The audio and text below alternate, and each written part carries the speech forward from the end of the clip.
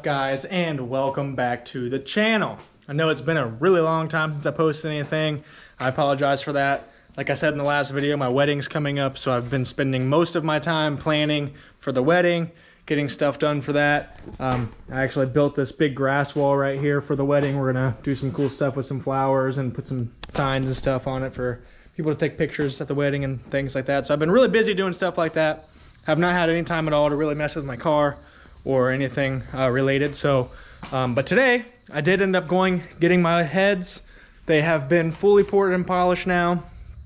I was waiting on the valves. I thought needed to be ground down because they stick up a little bit in the valve seats, but I got a hold of Power Rev Racing today and asked them about that, and they said it's completely normal and that they get that question a lot. So it turns out they don't need cut. So I went ahead and lapped all of them this morning. Spent 3 or 4 hours just lapping them in both heads. Got them all marked so I know which one goes where. So now there's metal shavings in both heads all over the place from the port and polish work and the valve grinding. So I'm going to go ahead and clean up both of the heads, get the valves put in, and then hopefully get the cams and everything like that put into them and get the heads fully built. Then once that's done, I can go ahead and put the heads on the block, and then I can test fit to make sure that there's going to be good clearance between the pistons and the valves, because I got a stroker kit, high compression pistons, and these high compression valves. So I want to make sure there's plenty of clearance between them as the engine turns over. Then I can put it together and torque it down for the final time, get it ready to go in the car. Once again, I'm still just kind of waiting to get it running. I need the AEM Infinity V2 ECU as well as a jumper harness made. And that stuff's going to be relatively expensive, and I don't have money for that at the moment because of my wedding coming up in 18 days, which is pretty awesome.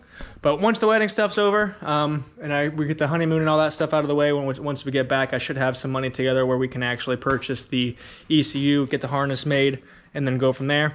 Hopefully have this thing running before the snow starts flying, but who knows, we'll see. Past all of that, the only things I have left I need to order are some AN adapters, essentially for my radiator. I don't know if you guys remember, but Becky's father, Mike, actually welded up the AN fittings onto my water pipe so I can run AN lines for that radiator that's in there. So I just got to get the bungs, essentially, that go onto that radiator to run those lines, and then the AN lines themselves. And then we're basically ready to get going on this. But this morning he actually gave me a couple new bottle brackets that I can put in the back of my car, because the ones that I have in there now are they're flimsy like this. They're junk. So these will be pretty nice to go in there. He gave me this arming switch I'd like to put in the dash somewhere at some point. And yeah, so we got some good stuff coming in for the hatch. Hopefully we'll have it running relatively soon. But for right now, we're going to go ahead and get these heads cleaned up, and hopefully we can get them all put together. Alright, so I just sprayed one of the heads down. I'm getting ready to put this purple power cleaner into this bin. I'm going to dilute it down a little bit with water, but I don't want to dilute it down too much. So I'm going to get this in this bin. I sprayed it down with the hose to get all the metal shavings and stuff out of it. And I'm going to let it soak in here for a little bit to make sure we get all that crud and stuff out of it. And then whatever metal shavings might still be left in it will hopefully come out with this. And then while it's soaking, I'll get the other one out and spray it down, and then repeat the process here.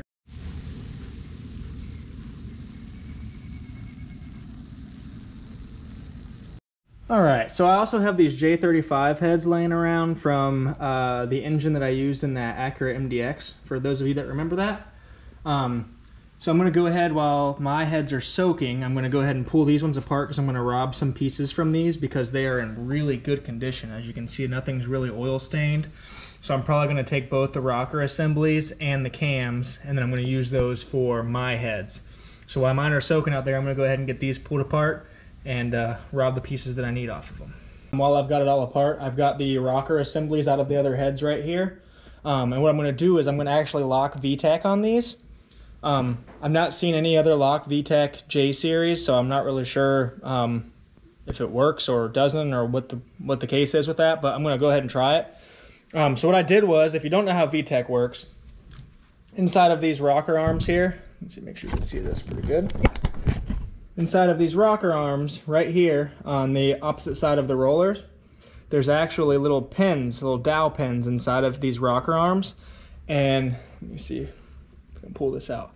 So when you get, well, the oil pressure raises above whatever RPM your VTEC set at, it'll actually pull these pins out like that and lock the rocker arms together. I don't know if you can see that or not, but it'll actually lock the rocker arms together, so then it'll just ride on the big lobe of the cam. So in order to lock it into VTEC, I'm going to take these short pins out, because there's a short pin inside of this rocker, and then the middle one has a longer pin. So I'm going to take the short pins out, replace them with these long pins from the other rocker assemblies, and you can see how that doesn't go all the way in, which is what we want. So then that way, we put it together with this one, it'll push that pin out and then put this one in, and it'll lock all three of the rocker arms together. So that way it'll always stay in VTEC, and you won't sacrifice any oil pressure to get your VTEC, but now all of them are locked together all the time. So I'm actually going to do that with all of the rocker arms. These J series only have intake VTEC, not exhaust VTEC, so I only got to do it on 6 rocker arms. All right, guys, so I got my head here. So I'm going to go ahead and slide the cam in. Make sure it's facing the right way. Go ahead and slide it through. So this is the J35 cam going into the J32 head. I'm going to get it just to about here. Oh. Just kidding, this is the wrong. This cam belongs in the other head. So I'm going to go grab the other cam and put it in here. Alright, we've got the proper cam now. I'm going to slide this guy on in here. There might be a way to tell which cam goes to which head. Honestly, I have no idea how to tell, so other than putting it in, realizing that it doesn't line up, and then grabbing the other ones. Like that. So now, before I slide it all the way in, I'm going to get my assembly lube here. I'm going to make sure we've got a good amount on it, so that way it can rotate nice and easy and free, because there is no oil in here anywhere. Okay, so now we're in. I'm going to give it a good spin. That way we can make sure that assembly lube gets all the way around in the journals. All right.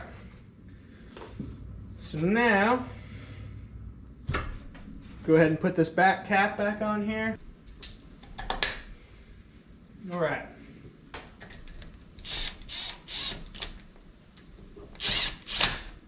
Okay. Not really torquing everything quite yet. I'm just making sure it's snug. All right. So now we'll take. I'm gonna go ahead and tighten this guy back on. Same thing. Don't really need to torque it. Just looking to make it snug. Okay. So actually, before I put the rocker assemblies in, I've actually got to put the valves in. I almost forgot. And that's kind of important. So we're going to go ahead and get all the valves put in real quick. Pretty long, boring process. But I'm going to go ahead and get all the valves put in, and then we'll be able to do the rocker assemblies with the locked VTEC, and then we'll be about ready.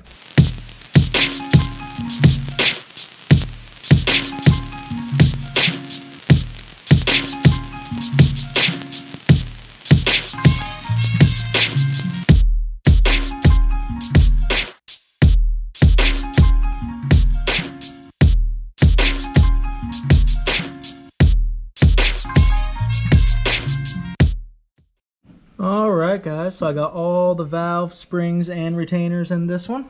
So now I can go ahead and put the rocker assemblies in. But I also just realized I don't have the other head's worth of springs and retainers. I hope they're here somewhere, but I'm not really sure what I did with them, to be honest with you. So, I don't know, we'll have to find them. But anyways, we're going to go ahead and move on with this. Get the rocker assembly in there with the locked VTEC, and then we'll probably call it a night on this one.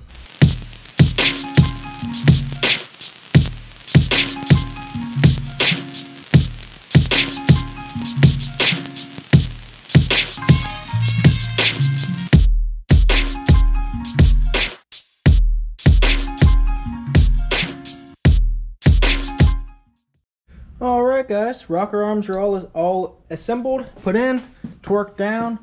Now all I gotta do, once I get the head on the engine, I can set all the valve lash. I want to wait until it's actually on, so that way you can rotate everything to top dead center. But this head is completely done. I can put the valve cover on it now and just kind of let it sit, wait for my other head to get done, and then I can go ahead and put those on the block. But for now, I'm going to call it a night, guys. It has been a very long day of working on this thing. I've been working on it since about 8 a.m. It is now 9 p.m. So I'm gonna go ahead and call it a night on that one, guys. So we will resume this probably tomorrow evening when I get off work and start working on the other head. All right, guys, we are back. It's been a couple days now. So the last time we were out here, I got that head all the way done. But tonight we're gonna go ahead and get this one all the way done. So I gotta start with getting the valve springs and retainers in it to hold the valves, then we can move on to locking VTEC, rocker arms, all that good stuff. So for now, I'm gonna go ahead and get started on getting the valves in, and then we'll see how far we can get.